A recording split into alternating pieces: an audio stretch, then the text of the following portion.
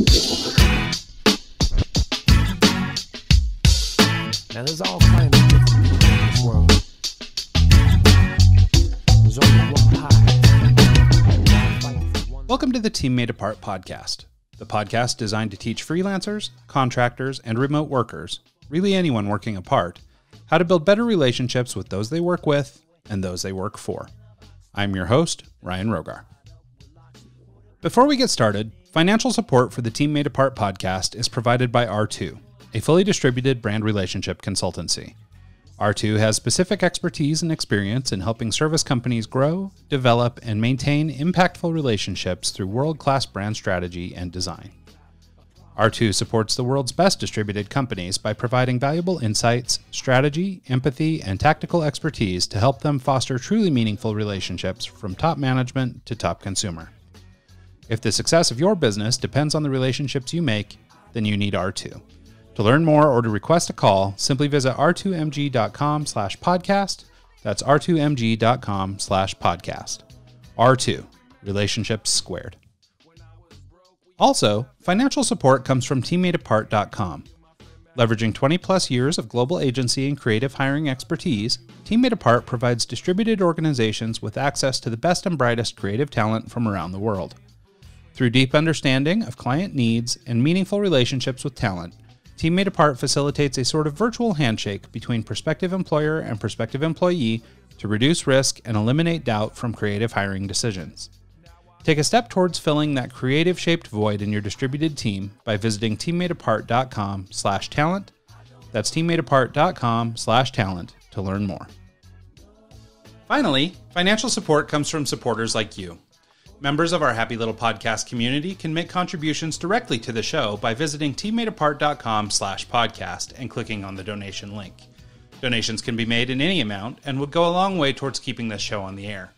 If you appreciate the work we're doing and would like to get involved, just visit teammadeapart.com/podcast, click the donate button, and you're on your way. Thanks in advance for your continued support. And now, on to the show. Hey there, and welcome to the Season 3 finale of the Team Made Apart podcast. I just wanted to take a quick moment and thank everyone who's participated in the show this season, both guests and listeners who've been willing to share the good work we're doing here with their friends, families, professional networks, and hopefully anyone who could benefit from the perspectives and knowledge shared by our contributors. Hot off the heels of COVID, I think that this show and others like it, and the individuals who've joined us here to share their great wells of knowledge, have done a real service to a world experiencing drastic change. And I am thrilled to add the voice of today's guest to the soapbox from which we've been shouting. Today's special guest is the incredible John Riordan. John is the Director of Support at Shopify, Chairman at Grow Remote, and a figure with a well-documented history of making impactful contributions to the world of remote work. John's prior employers are a veritable who's who of progressive companies with whom he's been wildly influential on their integration of remote work strategies. From US Airways to Virgin Atlantic to Apple and now Shopify, his experience as a results-oriented international customer service leader have proven invaluable in showing how remote work works at scale.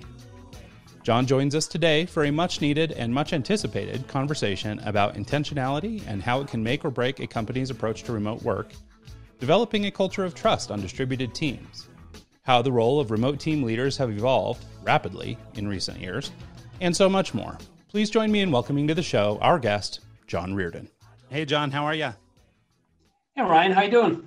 Very well. Grateful to have you here. As I mentioned in the introduction, this is a much anticipated conversation. I think we've been going back and forth for maybe a little over a year at this point, trying to make this happen. And so I'm just thrilled to death to have you here and very grateful for it. Apologies that it's taken so long to get to here, but let's make the most of it. Absolutely. Well, first things first, I've been trying to get into the habit. I'm getting about a 50% rate of return on this, but where are you calling in from today?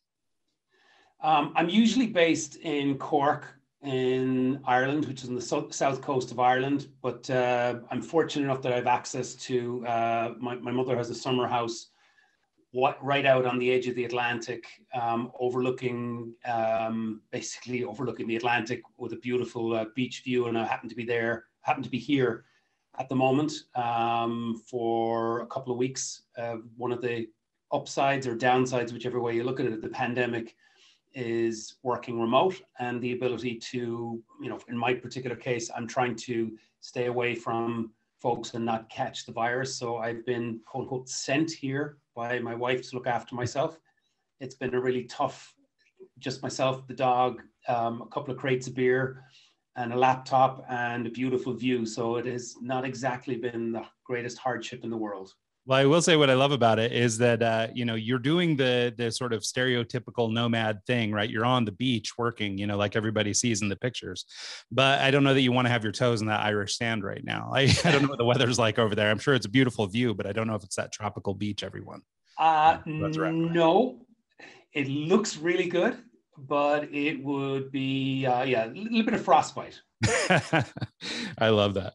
Well, hey, let's, I guess, sort of begin at the beginning a little bit. I mean, obviously you have a long history in working remote. I mean, you're a well-known figure in the space, but I don't want to, beat too much on the history of how, we got from A to B, but if you don't mind giving us sort of an abridged version of sort of your history and how you sort of evolved into working in remote, with remote work at all. Yeah, I mean, it kind of happened by chance. It was around, I think it was 2000, just after 9/11. So it was late 2001. I was with Virgin Atlantic and we had a significant challenge ahead of us, which was stripping out about 25% of the cost structure of the company, as all airlines were at the time. And one of the single biggest personnel costs was the support organization. Now, what your listeners need to recognize and understand was that a lot of the calls that were taking place in airline support in those days were really no value calls. At the time, there was a seemingly perceived value, but when you look at it from today's viewpoint, you can understand how they were of no value. They were seat assignments, meals, reconfirming flights, all sorts of really crappy non-revenue additional calls. So one of our challenges was how do we actually take those out of the network and out of the system and actually do it cheaper? I happened to be at an event and I overheard someone talking about remote work, got involved in the conversation. And as I was driving home that night, having kind of laughed off this remote work as it'll never work type of thing, the classics, I was the classic sort of doubting Thomas. And as I was driving home that night, I was driving back from Boston to Connecticut, and I thought, hang on a second, there's something nagging me. This sounds really clever, really interesting. By the time I got home, I was really curious. I ended up contacting the company that was referenced in the call, in the conversation. And over the course of the next 6 months, I kept on trying to find. I was trying to find the catch. And I kept on saying to the sales guy, what's the catch? And I couldn't find a catch. And the real gotcha for me was when I went and actually participated in one of the online training classes. And I saw how well the folks were being trained. So we ended up at Virgin Atlantic outsourcing our customer support organization to a company that was using remote workers as a trial. But the trial was wildly successful. And that sort of whetted my appetite on remote work. Rolled the clock forward 2 or 3, actually about 4 years, and a little company in Cupertino in California, Apple, was planning a couple of years in advance for the rollout of the iPhone, and was looking for a scalable customer support model. Remote work was on the horizon. They weren't quite sure how to do it. My name was surfaced at Apple. I ended up getting a phone call. They asked me if I'd like to talk to them, so I did.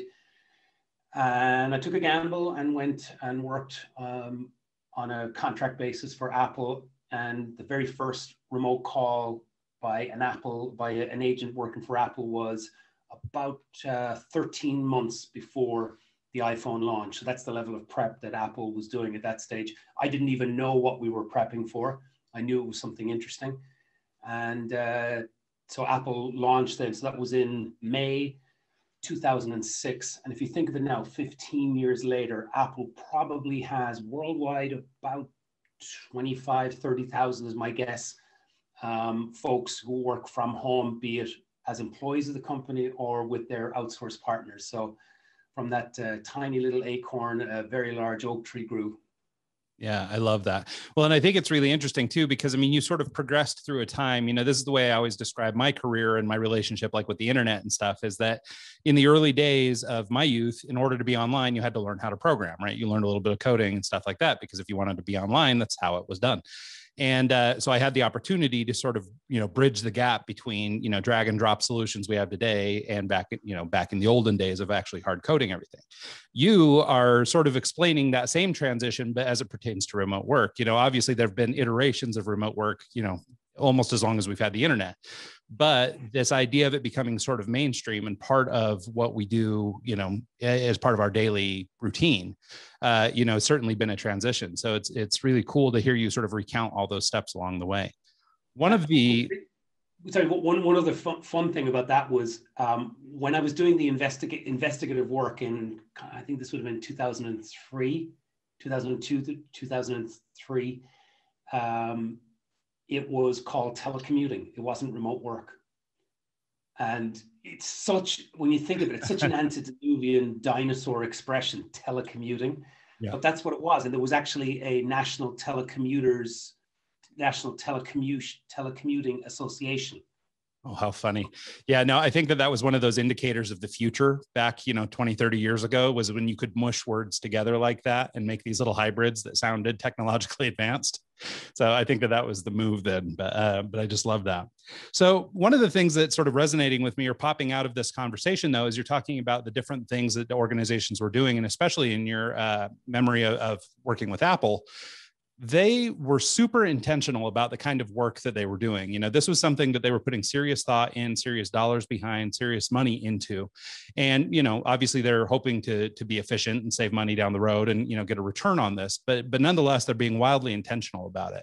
And I know that this, right now during sort of, we're for most of us, we're coming off sort of the heels of COVID. Hopefully most people are starting to get back to some semblance of what it was to be, I guess, normal, quote unquote, normal. And, so I'm thinking that there are so many companies that were forced to go remote during this period of sort of turmoil during the pandemic that maybe they didn't have the opportunity to be intentional. And I'm afraid that might have led to some bad experiences with remote work. So I wonder if you just talk a little bit about sort of, how important, intentionality is in setting up a remote workforce. First of all, I don't even know if it's a word, but we will go with the word intentionality. But we'll leave it at that. It's a word that it's oft used, whether it's a word or not. I'm a notorious maker-upper of words, so I'll take it either way. There you go. You're a maker-upper of intentionality, words like intentionality. Yeah, it's a really, really interesting one, Ryan, because companies who are working from home right now, the vast majority of them did not set out to do this intentionally. And what I would urge people to recognize is that what they're experiencing right now is survival in a pandemic and trying to work from home, juggling care, juggling education, juggling a pretty crappy home office setup in a lot of instances. That is not intentional working from home. If you set out to intentionally work from home, you're going to have a really strong professional home office setup. And that's very different. And I would urge people to those people who have been, let's say, forced out of the office to work from home, split into two groups, one who've really enjoyed it and the second group who haven't. So let's say the folks who've really enjoyed it, please understand that you're enjoying the output and you're enjoying a lot of the benefits of it, but it can get a whole hell of a lot better when you add levels of intentionality to it. For those people who haven't enjoyed it and haven't really seen the proper experience, I would urge them to actually look at how it can be done intentionally and don't rush to judge until you've actually been in a fully intentional work from home scenario. Now, I do also want to recognize that working from home or working remotely is not for everybody, and it's not for every industry. So, some people try to make this a black and white issue. It isn't. And we're going to see a significant migration back into offices. we're going to see companies, and we always see this, Ryan, with a pendulum swing, right? When everybody says, oh, we're all going to work from home, a smart company out there will hang their shingle out and say, oh no, we're going to be office-based, so that they can actually attract a rich seam of talent of people who are deliberately saying, I absolutely want to work in an office. So you got to understand that pendulum swing. But let's talk about this big body in the middle. There's a large group of people who've seen the benefits of working from home. And those people are going to be the ones who are going to decide what level the future of homework will be. Will it be, a 3-day a week? Will it be, I know it's a much overused word, the hybrid model, but what level of a hybrid model will exist in the future? My personal opinion is that the genie is out of the bottle. The outcome and the output of people working from home can never be, no leader is ever going to be able to say, it can't work and it doesn't work, so I'm never going to let it be, that idea be floated again. Because after all, a lot of people have spent 12, 13, 14 months working from home, and a lot of most businesses have stayed open. So it actually has worked. So it's going to be so fascinating to see which way the pendulum swings. It's not going to be all the way towards remote, but nor is it going to be all the way towards office. I do think somewhere in the middle, but I think, like I'll go back to the comment, the genie is out of the bottle. We know it works. And it's going to be very interesting which side of the 50%, which side of the halfway line it's going to actually, it's going to land. Yeah, I think you make a great point there. And I love sort of pointing out this fact about, this not being a black and white situation, right? I think, especially when you talk about intention, I think the impulse is to think that you're being intentional for remote, right? You're being intentional for remote, but your intention could be remote doesn't work for me, and I prefer to be in the office. And so, you can be intentional in one way or the other. It doesn't mean necessarily take this side. And I think that there is sort of this misnomer out there among sort of, I guess what you would call remote work advocates, this idea that it must be all one way. The future of work is remote and blah, blah, blah. But I think most people actually are more aligned with what you're talking about, sort of this hybrid model, or what people might call flexible work. And it's more about getting, great output from your people and giving them the best opportunity to provide that output versus, saying you must work from an office even if you're underperforming. So I think it's really good to talk about that sort of, gray area that's in the middle there. Absolutely. And look, at the end of the day, it's exactly what it is. It's a gray area. And it would be a very brave person that will plant a flag and say, I absolutely know what's going to happen in the future. You don't. Let's see how it transpires. But I'll keep on going back to the point. The genie is out of the bottle. We know it works, and how it will develop into the, let's call it the future work palette, is going to be fascinating. And I'll be quite bullish on it and say it's going to be a significant piece of the future, but it's not everything. Yeah. Well, and I think that there is that distinction too, right? Between people who were in a work from home situation, basically forced by COVID or forced by pandemic to work from home, versus sort of the intentional or the remote worker by choice. And I think that there's a significant difference there also for leaders and for people who are running companies, right? You were put in a situation as a leader, maybe, where all of a sudden you had to figure out how to make everybody work from home, and you bought whatever software or technology you seem to think you might need to, hurry up and get a Band-Aid over this, gaping wound. But the, reality of the situation is now things have settled. We seem to have a little bit more bearing. Of course, it's still wildly unknown what the future holds, but, we feel to at least have our bearings back a little bit. We sort of know which way is north, and we can start maybe directing our company again. And I think it would be foolish to sort of just out of hand say, okay, well, remote work doesn't work. We tried it and it sucked. Because I think the reality is, you were put in a weird pickle. This idea that work from home is remote work is not, they're not congruent. And so I think, as it pertains also to intention, this idea for leaders of either presently co-located teams who are looking to have remote work, or people who are looking to go hybrid and sort of, fulfill the wishes of those who wish to stay remote, those kinds of people. This level of intention is more than just at the level of the worker. It's, at the level of the employer. How do we build a better company? How do we make better opportunity for our people? All that thing. And how do we do that with intention? What I would say to pretty much everybody is don't go for the absolute. All right. don't say this is the panacea, but I don't want it to be dismissed either. It really is. It's interesting because, I'll give you a really simple example. It irks me when I hear people say, the only way, this tends to be how it's phrased, is the only way that people are going to understand a company culture is when they're in a room together collaborating. Well, that's really interesting. So tell that to, and you could list off 100 companies, a couple hundred companies worldwide who have started just since the pandemic, who have built a remote worldwide organization, plus many others who've been doing it for the last, 8, 10, 12 years. You can't tell them that they don't have a company culture.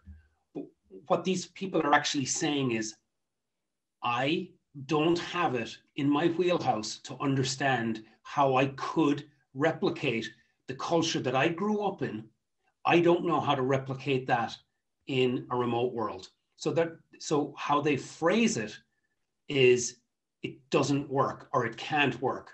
And what really people need to be a lot more honest and say, I'm not sure how this could work, but I'm going to lean in and go and find out, is it possible that it could work? That is the magic. And if people will actually lean in and find that out and reach out to people who've got expertise in this and be curious, I think it's going to be a very interesting development over the next 5 years. Yeah, it's one of the things I've been saying, during this crisis, is that we're really going to see, especially as it pertains to remote work, you're really going to see where great leaders lie, right? You're going to find out who's good and who's bad, because, you're going to have situations like this where people are just dug in that this is how it's going to be. We've always done it this way. This is how it must be, race back to the office as soon as we can get there. That kind of, I guess, sort of, not very pliable thinking. Versus, the leaders who are a little bit more adaptable, who are curious and learning the new situations. How do we grow? How do we adapt? And I'll stop beating the horse with the word intention. It's actually become a bit of a drinking game on the show this year because we've said it so often. But a big part of remote leadership is being intentional. And I think part of being intentional is being open to new ideas, right? I mean, it's exactly what you were just saying, is that if you hope to lead a team that is either distributed now or might be in the future, even partially, setting yourself up with the intention of, not only serving them better, but all the things that come with being intentional in your work, developing greater levels of trust and, more transparency and all these things that are the sort of the buzzy terms for remote leaders. It ultimately makes you a better leader, whether you're co-located or not. It's a great thing for people. Another way to look at it is as a leader, it's probably the most challenging thing is a cataclysmic change like this. A massive, tectonic plate shift of a change that happened pretty much overnight without much advance warning. And the challenge is, I've got to change how I operate as a leader. And there are people who will struggle to adapt, and there are people who will do it so seamlessly. And I think every organization needs to recognize that it doesn't make somebody a great leader if they're able to change like overnight, but it doesn't necessarily make somebody a bad leader if they're struggling with the change. And I think organizations need to be empathetic and help their leaders along that learning curve so that they understand that, look, it's like everything. Change is difficult. It's very difficult to tell somebody, who's been a leader for 25 years and where their domain is standing up from their desk and looking out at the people that work for them and they're able to, there's an element of command and control there. How do I take the things that I need to get done and get it done in a different way that's not sort of that command and control, presenteeism, or not presenteeism, but imposing my presence upon those in front of me? How do I do that through a small little screen like this and do it maybe not by speaking, but maybe doing it through asynchronous communication? That's a huge change for people. And it's important that organizations give their leaders a chance to actually adapt. So training organizations are going to need to change that skill set, because there's no point in throwing out, throwing out a whole layer of leadership. No, that's not the issue. It's how do you work with your leadership team to get them to adapt to these new circumstances? That's a huge challenge for every org. Yeah. One of the things too that I've been sort of espousing during this whole period is that, basically everybody has experienced trauma now. We're all recoverers. We're all recovering from the trauma of COVID, whether you lost people or whether you were just strictly tied up in your house or whatever. So I hear all these people shouting about the new normal and get back to normal and all that stuff. And I think it does a real disservice to people who have suffered, right? I mean, basically everybody who's coming back to work is now a trauma victim. And so I think that, maybe now more than ever, these levels of trust and empathy and things like that are becoming more and more important. And so I wonder if we can maybe transition our conversation a little bit to just talking about that trust and how we can really go forward in developing a deep trust, with teams that we're working with remotely. Trust is the absolute and utter oil in the engine. If it isn't there, the company's not, the division, the department, the company is not going to be able to work remotely. Pure and simple. So I always say to people, remember the time when you sat in an office and you passed over the contract to the person when you were hiring them. The feeling that you had that this is the right person coming in, you trusted them completely. Now, mind you, in the old days, we then tended to be quite pedantic and quite prescriptive as to what we needed people to do, because they were right in front of us and they might run into the office and you tell them what to do. In the virtual world or in the remote world, it's quite different. It's really a case of trusting somebody to do the work, handing out the work assignment, and there's a bit of give and take in that, and the work comes back and it becomes output based, as opposed to, let's say, somebody being able to tell you that they're doing the work. It's really a case of, is the work done or not? And that's a very, very simple, it's such a tiny thing, but those folks who have worked in an office and are now working remote will get the point. It's not about telling your boss that it's nearly done. It kind of is or it isn't. Mm-hmm. And there's a level of BS, I think, that's been stripped away by the communication methods that we're using right now. So to me, it's a slightly purer form. And I think it's more output based. And that's where, like, organizations that are able to really double down on trust are getting the rewards very, very quickly, because they're actually trusting their employees. Look, there's a very simple, anybody who's read Daniel Pink, there's a really interesting piece on in the book Drive, and he talks about the three most important intrinsic motivators are autonomy, mastery, and purpose. And once you give people a level of autonomy, which is essentially where trust is massively important, you enable them to master their craft, and you set them up with the purpose of the company or the division. You're going to get the greatest level of value from somebody, because you will actually tap into that intrinsic drive that people have. So really, it is all about autonomy, but autonomy is the foundation of autonomy is trust. You must trust that people will get the job done.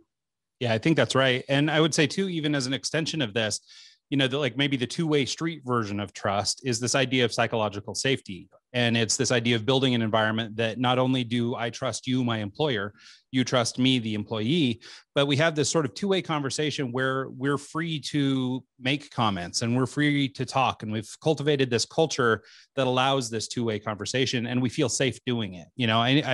Myself, I've worked in situations where, it doesn't feel particularly safe to say what's on top of your mind. Right. And I mean, maybe, we need to have a little, a little self-control and not go too nuts and say everything that comes to mind. But at the same time, I think being in an operation or in an environment where you have this, I guess, sort of built-in security where you don't feel like you're going to be run off at any given time certainly could contribute to trust, if not maybe as sort of the whole thing. Well, I think I'm going to say exactly what you said in a slightly different way. the counterbalancing element for trust is vulnerability. And if you as a leader are willing to show a level of vulnerability, you're actually doubling down on the trust, right? Because you have to have that. It's a little bit of a give and take.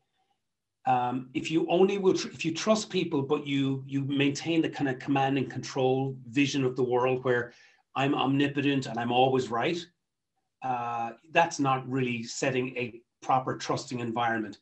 Telling people that you absolutely screwed up or that you're having an absolutely crappy day might not have been in your wheelhouse 5 years ago in an office-based world.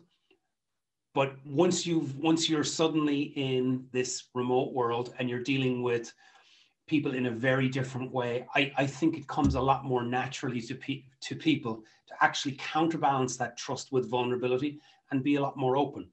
I've seen it happen in the last 2 organizations that I've been in from a remote perspective, that vulnerability is the perfect counterweight for trust. Yeah. Well, and I think that's right. I think vulnerability too. And for many, maybe you're going to misconstrue this idea of being vulnerable in meaning that you must, air your dirty laundry in the room or whatever. But ultimately what we're talking about is being, open and honest in conversation and in practice. You see, especially, is more common in remote companies, it seems, than in other types. But you often see, payroll is out in the open, and, all our documentation is out in the open, and all our, meetings and everything. Like, there's no secrets. We're not hiding things. And, that's an example of being vulnerable, quote unquote, vulnerable, in that you're sort of pulling back the curtain and letting people see what's going on, even if it doesn't necessarily mean an emotional vulnerability.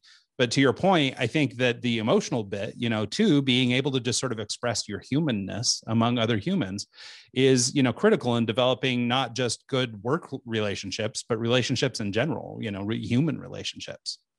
Well, there's one aspect of this as well that kind of goes without saying, and it's an adjunct to the point you just made, which is, and it's kind of leading on to the next topic, which is leadership, is if you're not looking after yourself first, and for example, the classic airline thing about putting your own oxygen mask on first, right? If you're not looking after yourself first, you're not able to help everybody else. But to actually explain to people what you're doing and that you are actually, hang on, I am now, like, metaphorically speaking, I am putting on the oxygen mask so that I can help you guys. It's a really strong symbol of trust.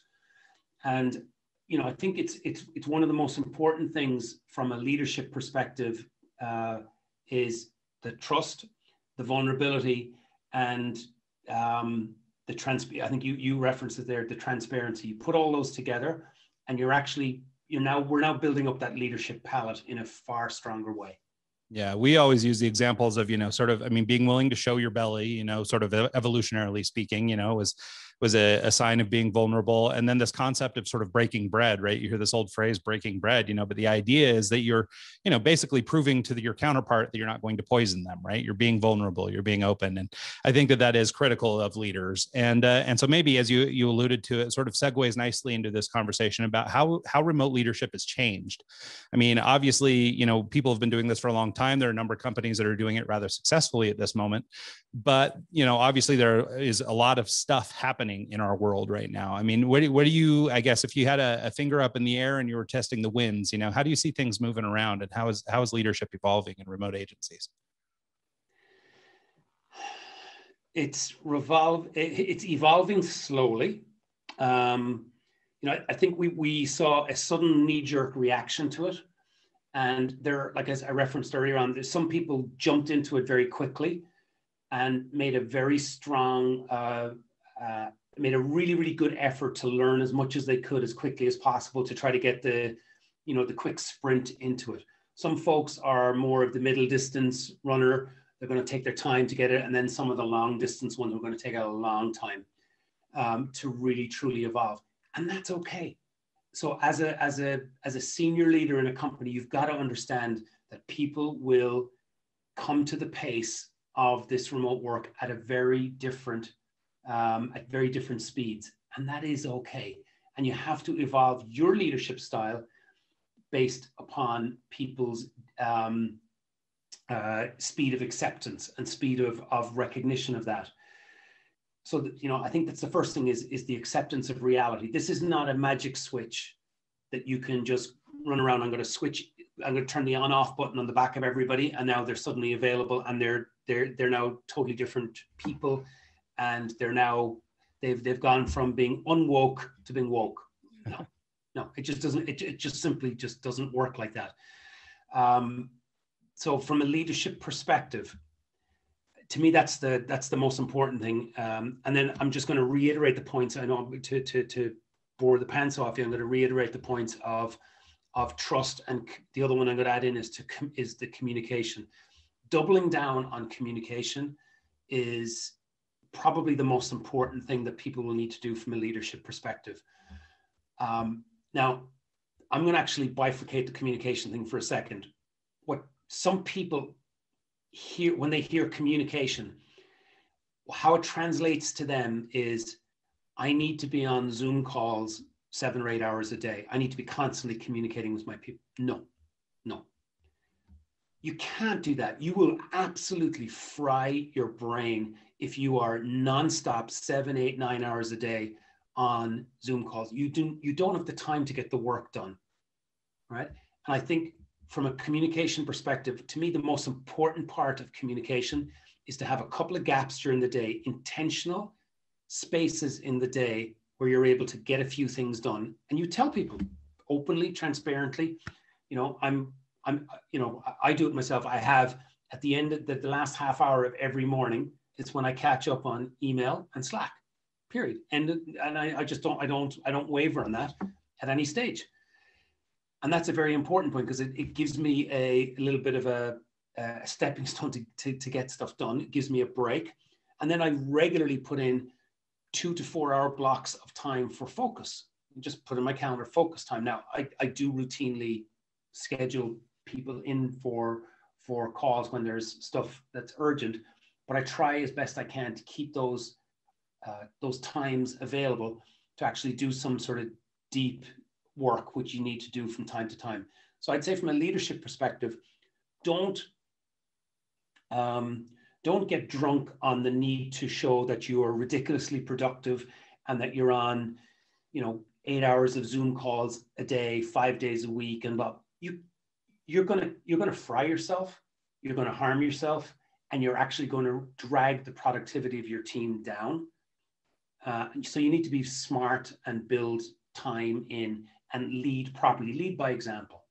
Yeah, there's a couple things in there that I'd like to unpack that I really like. I mean, one is this idea of more communication. And I think more communication, like you said, for some might mean, lots of Zoom meetings or whatever, but I think really what we were trying to say is better communication, right? And we get to better communication through the other things that you were just describing, which is sort of organizational and again, intentional structure to your day and your life and all that stuff. And, I mean, it's a well-known problem in sort of remote work communities that people have a really hard time shutting off, and they have a hard time putting up boundaries and these kinds of things. So if as a leader, you can, model by example that you have specific times for specific things, and we only hold certain kinds of meetings at certain times, and, expectations around who needs to attend or who needs to do what to prepare for that meeting, all those sorts of things being set out in advance, those different strategies, or I guess maybe tactics for how to be a good remote worker, not only benefit you as the leader, but can, trickle downhill and sort of lead by example, show these people how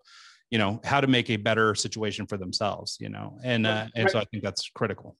Recognition of time zones. I mean, by virtue of more companies being remote, there are going to be more time zones involved, significantly more time zones involved, which means that from a leadership perspective, you need to be a little bit more cognizant of other people's time and recognizing that you can't and shouldn't impinge upon people's personal time. I have no problem whatsoever a couple of days a week when I do it with intention. I will work Eastern Standard, work a different day, basically I'll start 5 hours later than my time here in Ireland, and I'll do that from time to time just so that I have a full day with the team that's based on the East Coast. But I do that because it actually helps me, and I do it to kind of reach. It's sort of an olive branch as well, and it's to show that I'm participating. But it affords me the opportunity then to start my day at 12 noon or 1 p.m.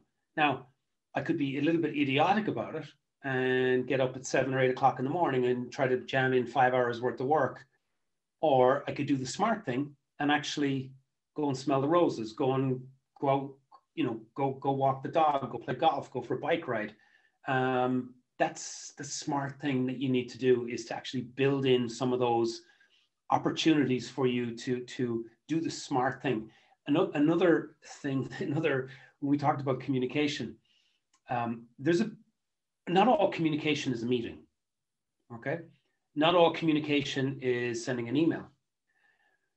And I would urge people as well to recognize that different people learn different ways and different people take messaging different ways. And there are some teams where a quick 3 or 4 minute recorded video to a large team that can be sent out and watched asynchronously can be significantly more advantageous to a company than than waiting 3 weeks to get the right moment, to get the half hour where you've got the folks in New Zealand and the folks in Ireland and the folks in Canada, and you get them all together. No. A very simple 5 or 10 minute, well-recorded, well-scripted message from a leader or a group of leaders can actually be infinitely more impactful. And it also is a documentation of the record, and it's something that people can go back to. So it's just a different form of communication. It's something we would never have done it's unlikely that we would have been comfortable doing it 18 months ago. But now we've become a lot more comfortable with it. So see the possibilities in actually advancing those levels of those communication methods to get the most out of them. Yeah, well, and what I love about the idea of using video specifically is you can do so much more to head off sort of emotional problems that rise from misreading a text or misinterpreting punctuation or whatever. And you can take an email the wrong way, even if it's meant from a good spot. Where if you have a video, you're layering on so many additional details. The way you looked when you said it. Where were your eyebrows? All this kind of stuff. You can provide all these extra cues that I think make the communication just that much slicker. Yeah. So there's so many different ways, or so many new things that we're now getting used to that weren't part of our structure, 18 months ago, that we need to be cognizant of, and we need to use them to our best advantage. Like I'll be really frank. I was not a user of quick video bites. It just wasn't something that I was comfortable doing. And I'm now much more comfortable doing it. It's not my absolute forte. It's not what I do first and foremost, but there's a time and a place where it works really, really well. Yeah. And I've even seen some software solutions. Like I think it's called Tandem is one of these that's almost like an instant messaging type solution, but you can do it with video. And, just sort of transcribe your instant video instead of sending a text. And I just love it for that purpose.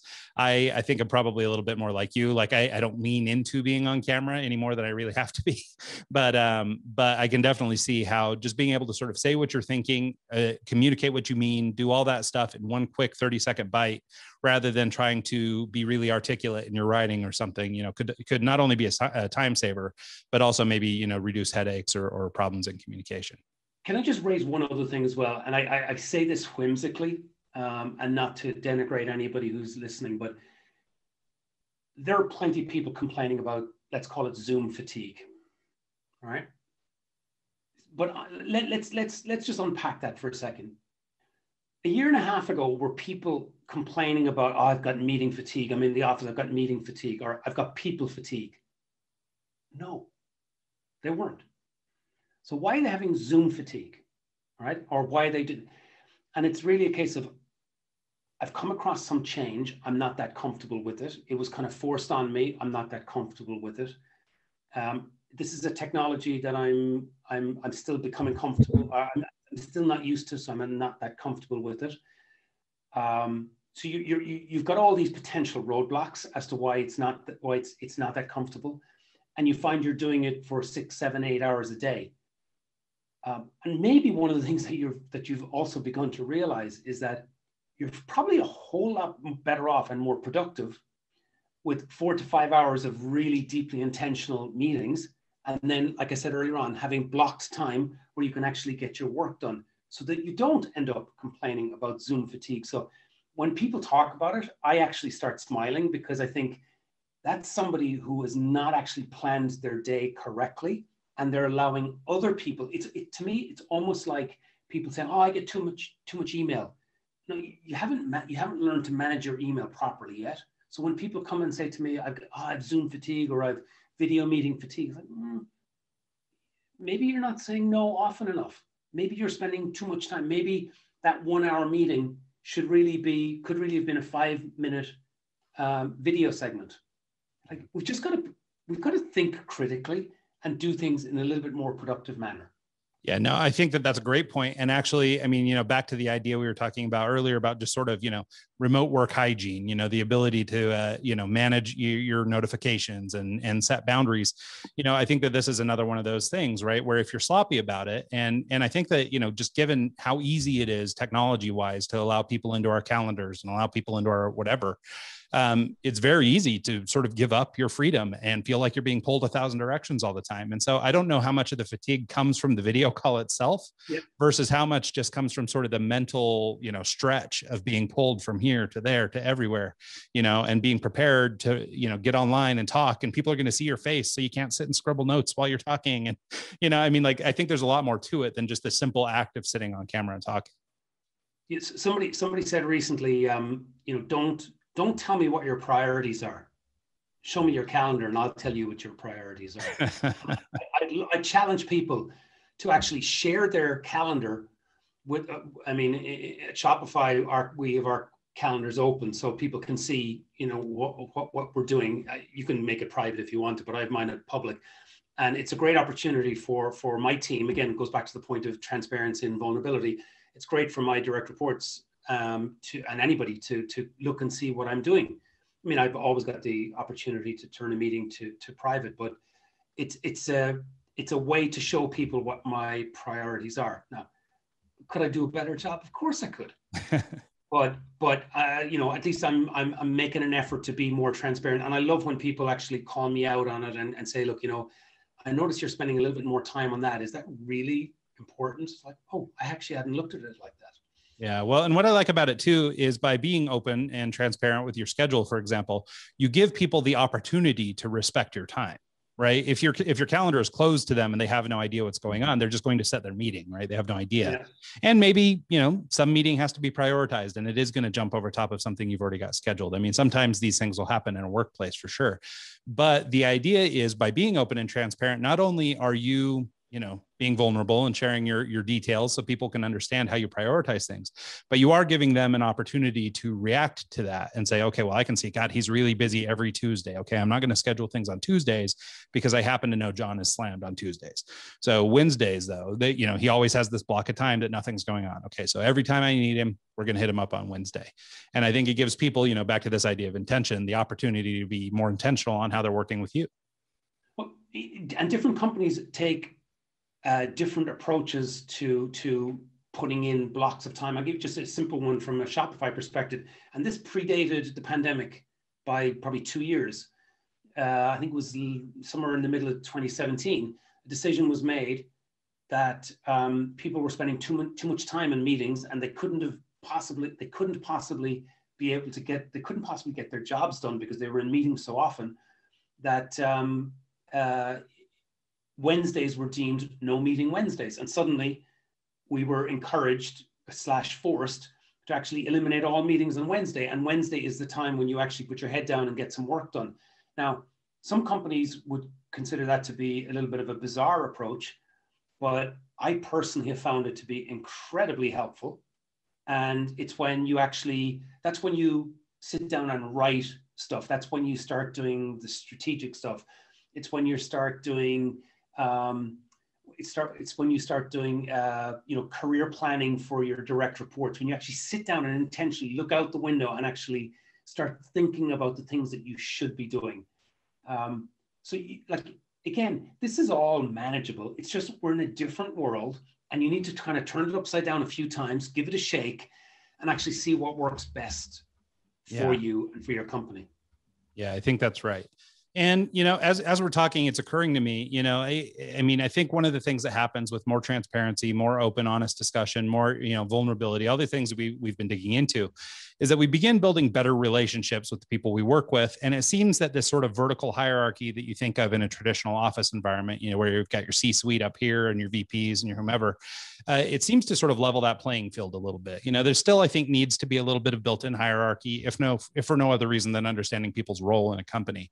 But I think that, it becomes maybe more of a really flat pyramid or something instead of this really high vertical tower. And I think that through the techniques we've been talking about, we can foster better relationships. And one of the things that came up during the pandemic that has just had me scratching my head a little bit is trying to understand what the role of the employer is in sort of, I guess, the social well-being of our employee. So, for example, if I'm working for a remote company and I have a boss who I am responsible to or whatever, like at what point do we draw the line between what the company should be providing in terms of our well-being versus what we should be doing for ourselves? And we talked a little bit about sort of some remote work hygiene and things like that, where we can be maybe better about setting boundaries and things like this. But I wonder if you had some insights on just sort of whose role is it to make sure we're happy? It's both, really. It's both the employee and the employer. And I think it really is, it would be so dangerous to say that it's absolutely the employer's responsibility or absolutely the employee's responsibility. Some simple examples. I would expect a good leader to ensure that their team members are taking enough vacation time, that they're taking enough rest, that they're actually that they're not logging in at 9, 10, 11 o'clock at night on a consistent basis and burning out. So when you see that happening and you don't do anything about it, I think it becomes your responsibility. But it's just something that can be very easily nipped in the bud.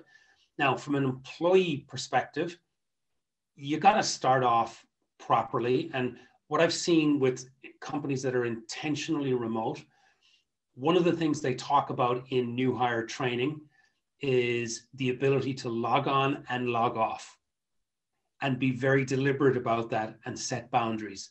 And I think that's one of the things that will change from a learning perspective and from an onboarding perspective is that logging off at the end of the day and turning the laptop off is actually a very important step. Because if you think about it, in days gone by, you did your job at the office. I mean, anybody who says this isn't the case, you and I know they're lying.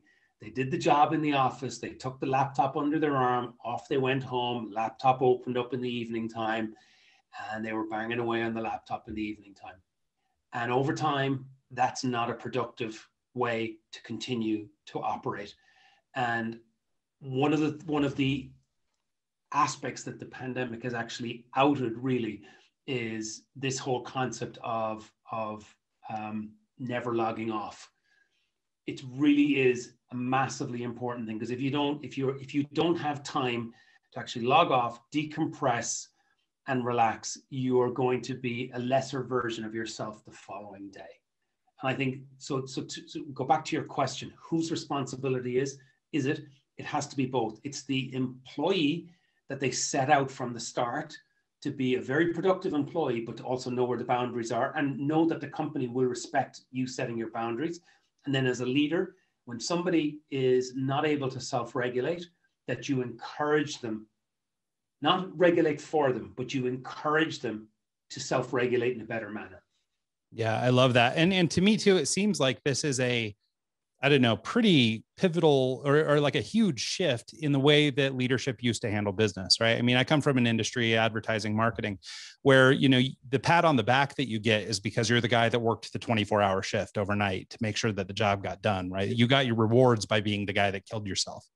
And, you know, and I think, you know, as a guy who's largely been a freelancer most of my career, you know, it's really easy for me to just overwork myself, you know, get to the point where, you know, we come up on a deadline, sure thing, I can do it. And then, you know, over the course of 3 or 4 days, proceed to just make myself sick.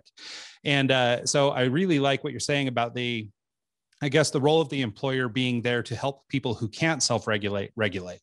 And I like that idea, but I like it as a helping hand, not as a, you know, I don't know, daddy state. You know, like, we don't need somebody to actually be a caretaker for us, but I think it is important for companies to be cognizant and provide the tools to help people, you know, do this for themselves. Because I think most people, you know, want to give their all to their job. They want to be good. You know, most people aren't killing themselves for their job because they're not happy at work. You know, they're doing it because they're trying to do the best work they can do, you know. But I think in those situations, it's a refreshing perspective, you know, especially coming from an employer, this idea that no, you should take some time off.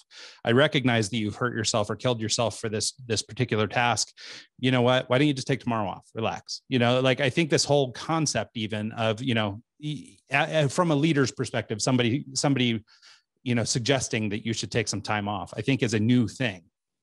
I think you'll probably find, and I'm just going to make up a fact here, but I think you'll understand where I'm coming from here. It's my perception that companies that are fully remote and are intentionally remote are far more likely to have a flexible vacation policy and a flexible time policy than companies that would have started out in an office-based environment. And that is because they've learned how to both regulate and self-regulate and get the right balance between the two. Like, I know that I spend more of my time now in encouraging people to take vacation. I don't ever remember in an office-based world having to shoo people out to take vacation as much as I'm doing now. I find myself almost patrolling my people's time to make sure that they're getting the correct level of decompression time.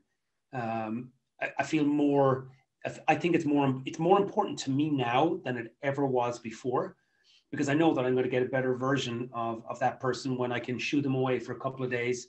They get a break and they come back. So really, it's a case of getting people to not come to work for a couple of days and getting people to totally switch off. That's the secondary issue. Let's not have the joke of somebody, quote unquote, not working and they're on Slack on their phone the whole time. That doesn't count. Right. Yeah, no, I think that's a really good point. You know, I'm just thinking of my own work history as we're sitting here talking and just thinking about how rigid people were around, you know, you get exactly X number of days. And, you know, if you take even an hour to go to a doctor's appointment, by God, you better log that hour and that needs to be, you know, accounted for. And, you know, it's funny. And it seems that there's a much more progressive shift in leadership that these kinds of things, it's actually bearing out that the truth is you don't actually have to drive people so hard. Like, you know, by backing off and giving them appropriate time for rest and all that kind of stuff, they're actually more productive and they're getting more done. And I think if you're working in a traditional environment where, you know, it's hours based and you just have to come in and log your 8 hours or whatever, and that's how we're measuring your effectiveness, is just that you were here for 8 hours, versus a model which is common in remote work, which is this idea of, you know, output based, where we're actually just measuring you on what you got done. I think that shift is actually facilitating more opportunity for leaders to be more empathetic and to spend more time caring about the people they work with and recognizing, you know, God, you should take some time off. You haven't had any time off in 2 months or 3 months. You know, it's time for you to take a break. And I think there's some cultural norms to break. And I mean, I can only really speak for sort of, you know, American culture, but I mean, you know, here is a very driven culture. You know, you're rewarded for killing yourself. But I think that there is, you know, a huge shift happening when you go to a version of work that is output driven, and it becomes less important how much time you spent rather than how good is the quality of your output. Can I burst one more balloon, if you don't mind? Absolutely. And that is the concept of networking. Oh, remote work is never going to work because you're never going to be able to build up a network and know who's in your industry. Can I just tell you that in the 14 or 15 months since the pandemic has started, I have been on conference calls and webinars and podcasts with more people from more countries than ever before. I have widened my network considerably. I mean, significantly and considerably, because this world that we're in has less constraints than before, significantly less constraints. And anybody who tells you that, oh, you're not going to be able to build a network if you're not back in an office. Look, there are industries and there are cities and there are jobs within cities, within industries that definitely do require you to have that level of networking. But there's a vast array of jobs that are where you can actually explode the network that you're in and your industry impact and your industry network from the remote corner of Ireland. It's very easy to do. Again, if you sit down and make it a deliberate plan to do it. One of the things that I tend to do on a Sunday morning is I take the business section of the two main newspapers in Ireland, read through everything, and I'd say every single week I would reach out to 2 or 3 different people that I see articles on, and I reach out to them on LinkedIn and, hey, interested in a virtual coffee to have a quick chat. And it is invigorating, it's interesting, it's exciting. Now, I'm fortunate enough that I suppose I'm confident enough in 30 years working that people will see some value in having a chat with me, but I'm also out there to learn from people, to learn what's happening. So I'm continuing to network, and I would encourage anybody and everybody to not accept that you can't network. What I'd ask people to look in the mirror and go, I haven't yet worked out how to network properly, because there is a way to network and do it better than you probably ever have done it before. It might need you to either lean into somebody else and find out what they're doing, or get out of your comfort zone and do it slightly differently, or both. Mm-hmm. Yeah, no, I think you're right. I mean, I would speak, in my own experience, literally every job I've ever had, every contract I've ever won, every whatever has come by way of networking. It's come through somebody I knew who introduced me to somebody else. And then I was able to build a relationship with that individual that, yielded some fruit in that sense. And not to say that all your networking has to be results based. Sometimes it can just be for the privilege of knowing somebody, but there really is, people are so much more accessible now than they've ever been. The author of your favorite book, you can reach out to them on LinkedIn or whatever, and maybe they won't respond, maybe you won't get them, but you might. And the odds are getting pretty good. A lot of times you can get a hold of people. Honestly, the way even you and I connected for this call, for example, this came through networking. I talked to guests in my first season and second season of the podcast that were like, oh, you got to talk to John. So I reach out to John, and but this is how it goes. And I think that for, career seekers and people who are working in remote positions now, doing the work now and meeting the people you meet now is what's going to make sure that you have a long-term, healthy, happy career. If this idea or the old model where you used to stay in the same factory for 40 years or whatever is sort of gone. And I think that this idea that, if you're not continually building a network up of good individuals, not only is your life not being as enriched as it could be because there's so many great people in the world to meet, but professionally and everything else, this is how business gets done. As great as technology and everything else is, business gets done through networking. I'll give you an example. I would expect that there will be some people who listen to what I'm saying in this podcast and think I'm talking complete rubbish, and some people who think that I'm making a ton of sense. And whichever side of the fence you're on, feel free to reach out to me on LinkedIn, and I'm quite comfortable and open to have a conversation. I'll have a virtual cup of coffee with anybody and everybody, as long as it's interesting, thought-provoking, and there's a learning opportunity for both people. Absolutely. Why wouldn't you? Well, and that's the point, right? You never know where the right insight is going to come from, or the right way of thinking about a particular issue. Maybe you're stumped at work and you'll hear the right thing over coffee that changes your whole paradigm or moves you into the right, right career path if you're working somewhere, or, maybe give you the empathy to be a better leader because now you've heard somebody's story and it had a big impact on you or whatever. I think that there's just so much that can become from that. And, to just sort of bring it full circle, we talked about that a little bit at the beginning, just sort of being open to learning and continually trying to grow as an individual, whether it's in a leadership capacity or a worker capacity or whatever, just this continual interest in becoming better or, reinventing ourselves all the time, I think is a critical part of just being human, if, not also a good idea for our professional lives. Absolutely. Totally agree. Well, cool. So John, we're at the end of our hour. Do you want to take a quick moment and just let people know how they can get in touch with you? You sort of mentioned LinkedIn might be a good way. I will, and I'll give you a little bit of a caveat on it. If you want to reach out to me and sell your company's products via LinkedIn, you probably won't get a follow back from me. But if you want to reach out for a conversation, absolutely. So I don't view LinkedIn I view LinkedIn as a networking tool, not a lazy salesperson tool. Okay. And I don't mean to offend anybody who uses LinkedIn to build up their prospects, but that's not how I operate. So I'm available on LinkedIn, easy to find, John Riordan. You got the spelling of the name in the materials in the podcast. It's the easiest way to reach me, and I will take the conversation to email typically fairly quickly. I don't particularly like keeping it in the LinkedIn messaging. That's the easiest way to connect with me. And I love a thought-provoking conversation. I love people telling me that I'm full of crap. And I love people challenging some of the stuff, because you never know how wrong you are or how right you are until you really have a good joust with somebody on a particular topic. So I love that.